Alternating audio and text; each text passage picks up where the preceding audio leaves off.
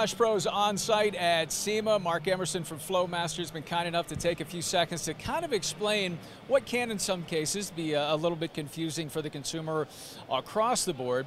But you guys have all got it set out with different series, and we start with the 40, right? Yeah, the 40 series, there's actually 4 of them now that we have. The original was our original 40 series would have had just one single deflector in there, and we still sell that model.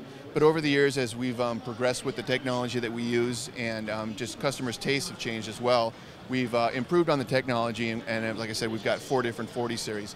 This one here happens to be the 40 series Delta Flow, and it used some of the technology from our race mufflers, where we added 2 extra deflectors in here, which helps to scrub off a little bit extra sound, a little less drone than an original 40 kind of would have, and it also helps to maximize the scavenging effect. So it's a little bit better of a performer, a little bit milder, but still being a 2-chamber muffler, it's aggressive. Another model down here is our Super 40. This one also uses a Delta Flow technology, but we have different size deflectors. By changing the spacing and the size of the deflectors, we can control which sound frequencies we cancel out. So this muffler, compared to this, actually is a little bit louder, but it is a little bassier sounding, deeper tone, not as high-pitched and tinny. So it's another way for the consumer to really fine-tune what they want from their exhaust or what they want from their particular vehicle.